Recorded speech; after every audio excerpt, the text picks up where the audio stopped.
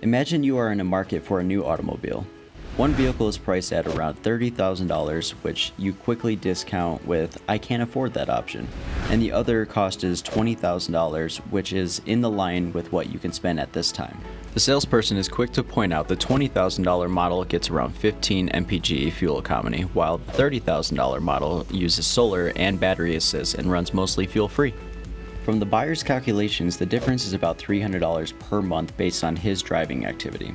Sometimes the "I can't afford it" option with more facts is reconsidered and ends up being the best solution for long term.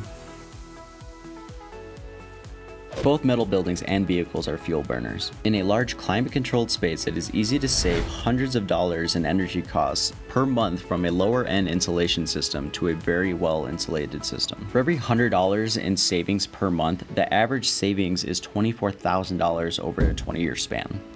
An additional benefit comes into mechanical and lighting system efficiency. Have you ever been in a heated or cooled building where the fans on the mechanical unit are kicking on and off and cannot keep up with demand? The wear and tear in these situations is tremendous. With a properly insulated system, the mechanical lifespan can exceed double over a poorly insulated system, requiring inefficient runtime. Have you ever seen small portable heaters in the workspace that are often left running off and on work hours? The cost to run these little burners is tremendous and can consume hundreds of dollars a month hiding in your electric bill.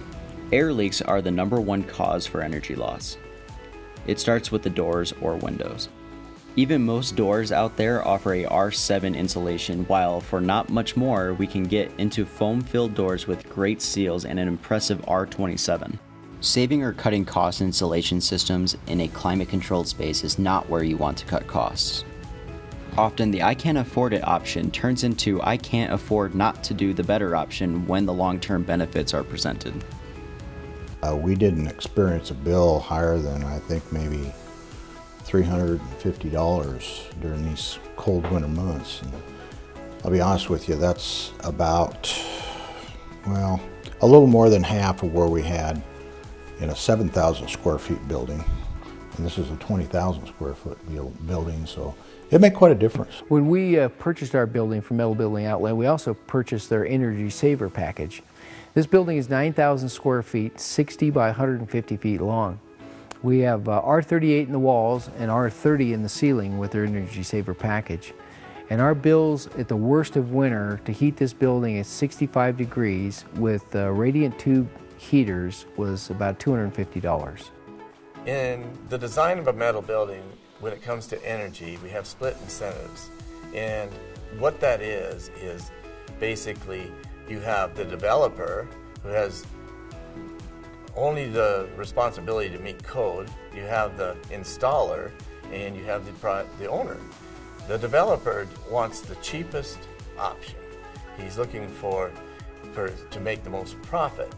And then there's the installer. I don't know how many times I've heard the installer say, "You don't need that."